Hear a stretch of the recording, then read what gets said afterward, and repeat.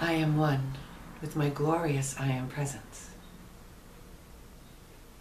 And Holy Christ Self, my personalities, body elemental, and new spirit.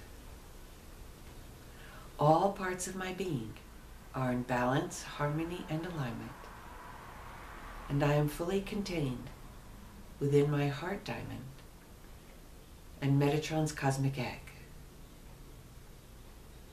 I am now ready to receive today's message.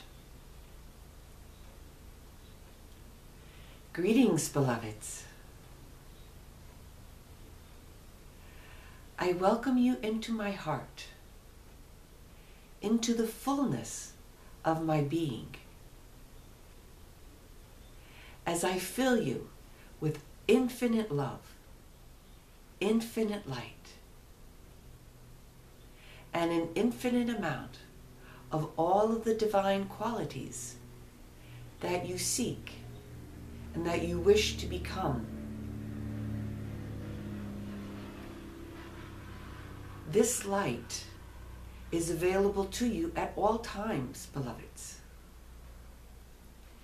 It is merely up to you to remember, to receive it, to welcome it into your being, so that you can radiate it outward and be like a source of this light to your environment, to your body, to your entire world. It is indeed in this way that the light will increase in this entire planet, in this solar system, and in this galaxy. It is by the individual effort of each and every one of you that the light will be manifest for the unawakened ones to see, to behold, to learn about, so that they too can desire to receive this light and to become this light. When you are told that you are wayshowers, it is because you are going through this entire process a little bit ahead of most of the people around you. You are truly the avant-garde. And it is not an easy role to play. And yet, I promise you, you have everything that you need to do it. If you only trust in your divine presence within you to come forth and to manifest through you that which you need for yourself and that which you need to give to others. You are so used to relying on your mind to direct your activities, to tell you what is good, to tell you what is right, to tell you what to do and what not to do. And yet, if you truly wish to be wayshowers, it is time to go beyond the dictates of the rational mind, to trust in the divine mind within you, to ask for its guidance, to obey it once you receive it. This is probably the most important task you have before you at this time. When you add the frequencies of love to any task that you undertake, you are giving it a divine impetus. But this love will not be effective if you are doing things that are not in harmony with your divine self. It will have some slight effect because love is love, no matter how it is used. But when you are trying to follow the divine will within you, and you add the energy of love to it, it brings forth a great enhancement to that activity. It expands it outward so that it influences more and more of life than what it would do from your own normal consciousness and from your own efforts. Love is always divine, no matter how it is manifested. It is always pure. It is always powerful. But when it is conditioned, then its activity is limited.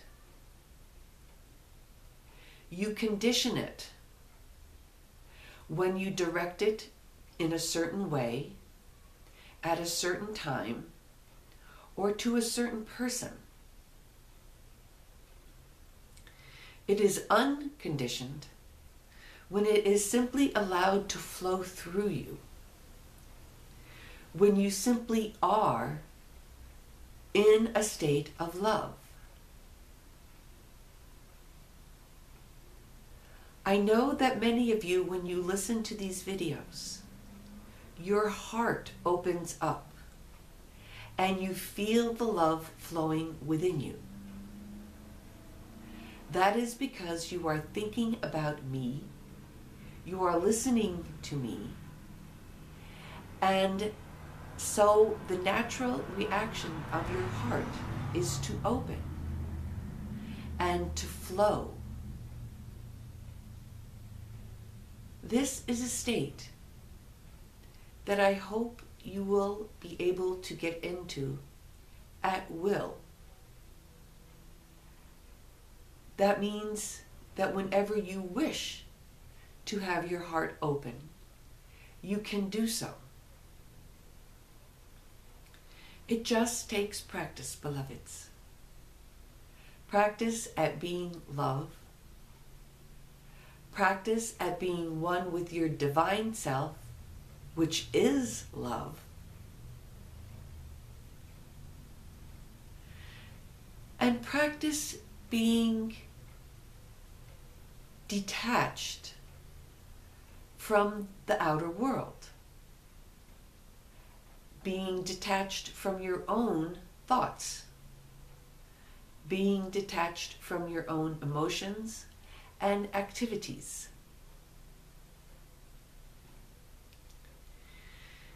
Being detached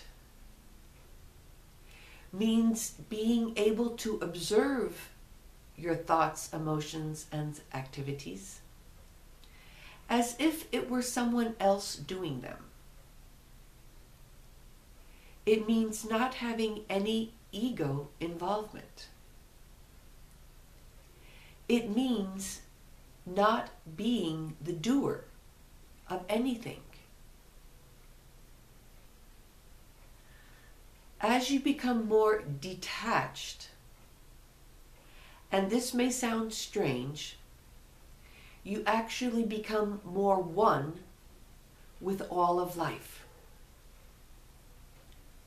It is your attachments that are caused by the ego, which make you feel separate and distinct and individualized from everybody else.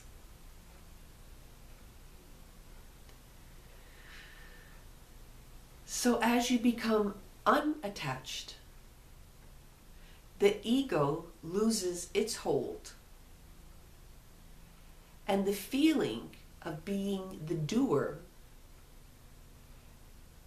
also diminishes.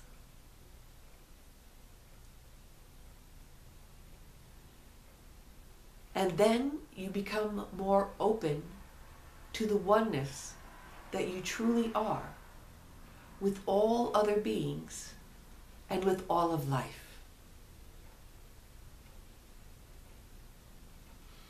As you become more your very own true nature,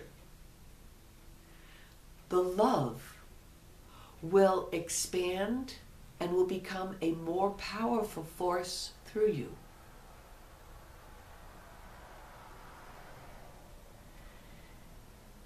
When I have asked you to imagine and to visualize your future, one of the things that you can do is to imagine being in a state of love at all times.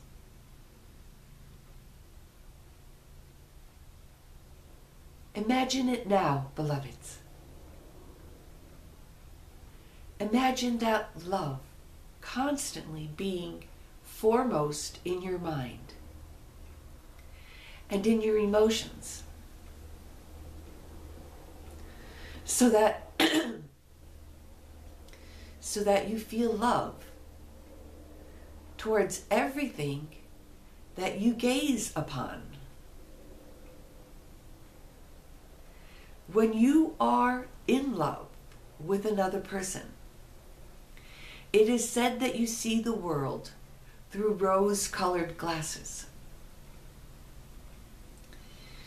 This is what I am talking about, beloveds.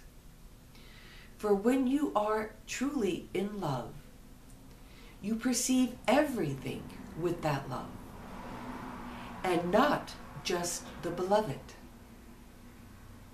This is a quality and a power of divine love.